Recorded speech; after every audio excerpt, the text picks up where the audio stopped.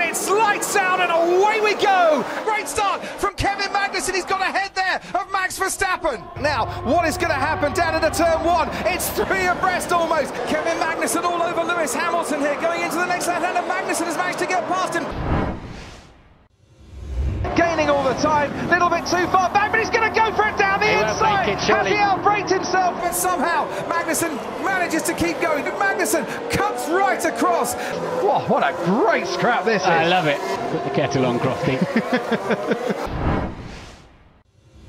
Kevin Magnussen crosses the line and wins the Bahrain Grand Prix. Oh my, is that just wonderful?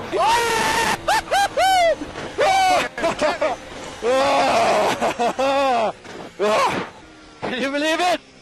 Can you believe it? What did race driver do? That was awesome.